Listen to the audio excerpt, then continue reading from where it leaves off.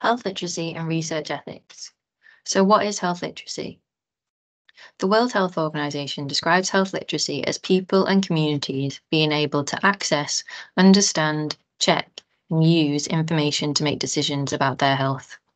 People use these skills to decide whether or not to have life-changing operations, but they also use them to decide whether to take part in research. Think about all the times you need people to understand information about your research. Recruitment posters, participant information sheets, dates and times for focus groups, online surveys, addresses for where to go for treatment, interview questions, consent forms, and more. People need to be able to understand all these things to take part, but some people might find it more difficult than others. So who is affected by low health literacy? Some groups of people are more likely to have low health literacy than others. These are people who are older, from ethnic minority groups, people with English as a second language or who were born outside of the UK, people with lower qualifications or who are unemployed, people on a lower job grade or who earn less than £10,000 a year, people who don't own their own home or live in a deprived area, people who have a learning disability, and people who have mental health problems. And in terms of numbers, it's about 64% of people across the Northeast who would find it hard to understand health information that contains words and numbers. How does health literacy affect research ethics? So it affects who you speak to. If information is written or spoken about in a complicated way, people are put off taking part. Those who do take part aren't representative of the population.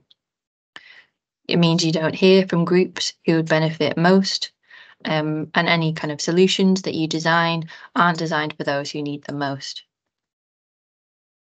It also affects people's ability to take part. People may not turn up if instructions are too complex, and what they say may not be reliable. If they don't understand what you've said, they might be answering a different question or telling you what they think you want to hear. It also affects them giving permission or consent.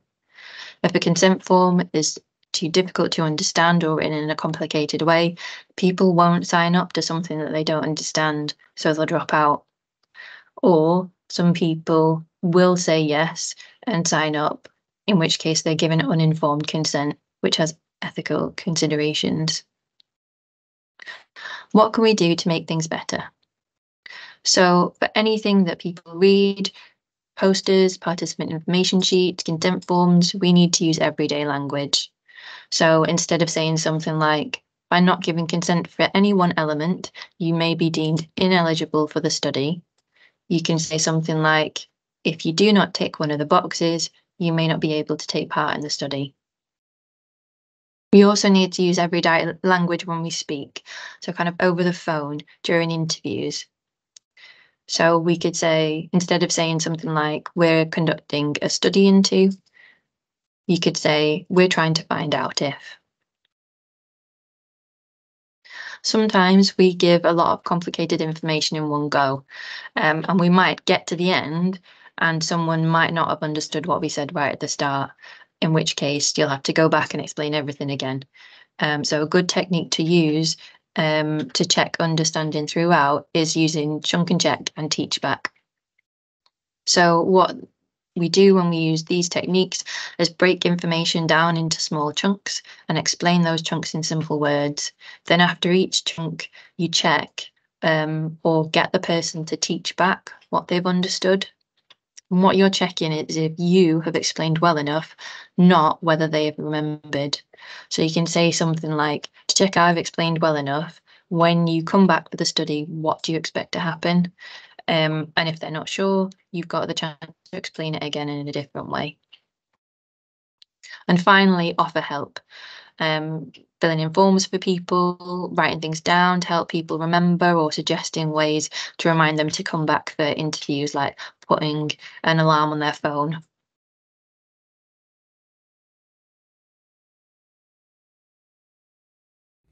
Hi, so Mrs. Smith, nice to see you.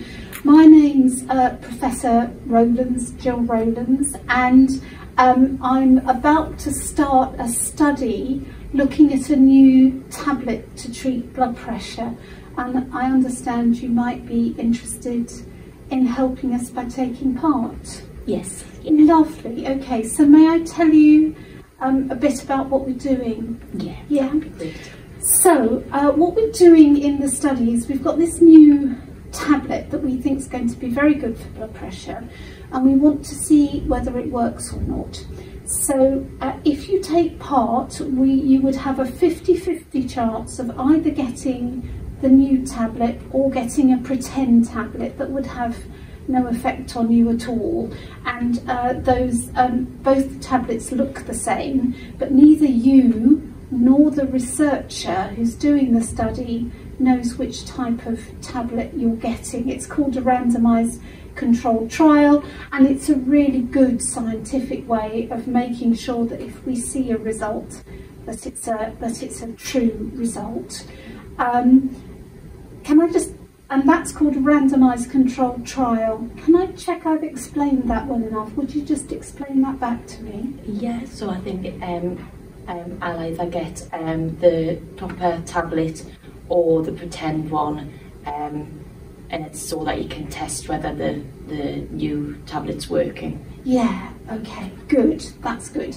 So, obviously we want to check whether it's working, so everybody who takes part in the study comes up regularly to the clinic to have their blood pressure done, and also to have some blood tests done so that we can look at the effect of the tablets on your body, and that will take place over about 2 years. So I just want to keep checking that I've explained it well enough. Could you just explain that back to me? Yeah, so we'll be getting our blood pressure checked, and then also some blood tests over the 2 years. Yes, and why would we be doing the blood tests? Just to check your kidneys are working properly. Yeah, that's exactly right. Okay, so I need to tell you about the risks of side effects with these tablets. We think they're pretty safe, but there are rarely people who do suffer side effects, and by rare I mean about 1 in to every 10,000 people. So sometimes it stops your kidneys from working properly. Now, you wouldn't have any symptoms from that. That's why we do the regular blood test when you come up to have your blood pressure done. The other rare side effect, again about 1 in 10,000 people, is people can suddenly develop a severe allergic reaction to it. And what would happen then is you might notice a nasty rash, trouble with your breathing, you might get swelling of your face or your lips. If you got symptoms like that, you would need to seek immediate medical attention. So the safest thing to do is either to go to casualty or to ring 999 for an ambulance. As I've said, it is very rare, but it does happen sometimes, so it's something I need you to know about and look out for. So again, to check I've explained that properly, could you just say that back to me? Yeah, so I think it might affect your kidneys, so you'll get regular blood tests to check those, and you might have an allergic reaction, which you would need to, if you did, ring 999 or go to A&E. Yeah, that's right. Good. Okay, so that's the study. Have you got? Is there anything you'd like to ask me about what I've just told you, or anything else about the study? Don't think so. No. Thank you. Okay, lovely. So I'm going to give you a week to think it over, and think if you've got any other questions, you can always write them down and bring them back with you. And then we'll meet this time next week, see if you've got any questions about it. If you have, we can talk about it. If you haven't, we can sign the consent form. The last thing to say is that it's completely up to you whether you take part or not. If you choose not to take part, or if you do join but then decide to withdraw, to stop being part of the study, it won't affect your care in any way. So it really is entirely your decision. Okay, thank you so much for coming. So now we're going to switch to the less accessible version of that. Okay, so good morning, Mrs. Smith. My name's Professor Rowlands, and I'm just about to start a randomised controlled trial of a novel antihypertensive treatment. It's a double-blind randomised controlled trial, and I understand you might be interested in helping us. Is that right? Yes. Yes, okay.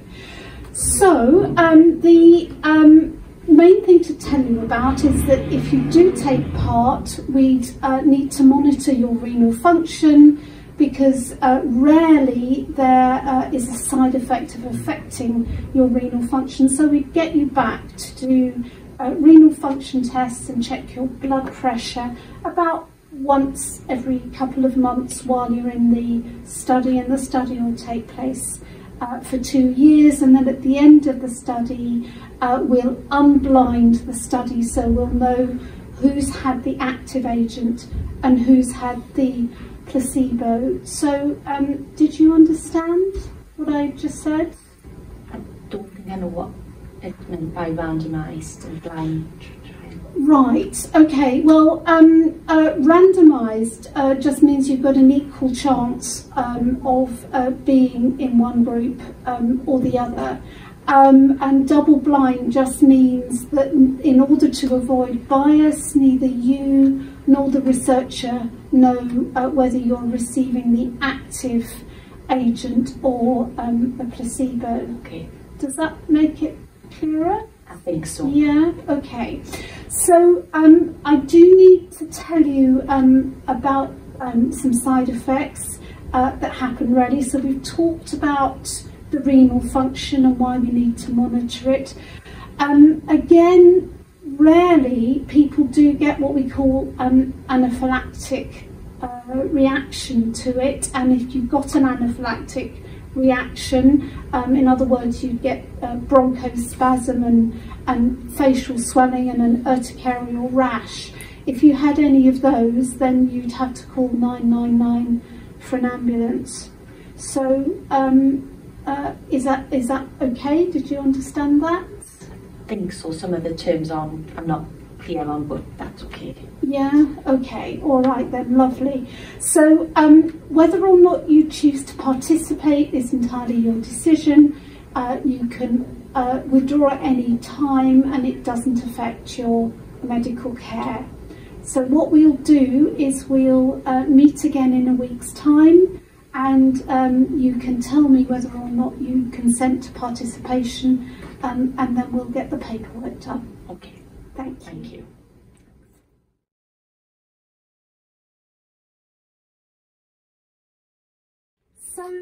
So thank you so much for taking part in that role play, Emma. And can I just ask you whether you noticed a difference between the two ways of explaining the study, and if so, how they felt different? Yeah, there was a massive difference. The use of medical terminology and jargon in the complex one was quite stressful and hard to follow, and makes it sound a bit more scary, whereas the first one, where it's clearly explained, is much more easier to understand. You don't feel as frustrated or stressed by it, so yeah, there's a big difference. And do you think that one approach might make you more or less likely to participate? Definitely, yeah, where it's explained fully and there's not as much jargon, and you understand exactly what you're going into, that would make you want to participate, I would feel. Yeah, even though some of the things we talked about were quite scary, like anaphylaxis, that still felt all right, did it? Yeah, I think because it's explained in a way that you can understand, it's less scary, even though, like you say, it's a nasty side effect and serious side effect, because it's explained in a way you understand. it's less scary, definitely. Yeah. Okay, well, Yeah. thanks very much again, and we'll put this up on the website for researchers to see. No problem. Thank you.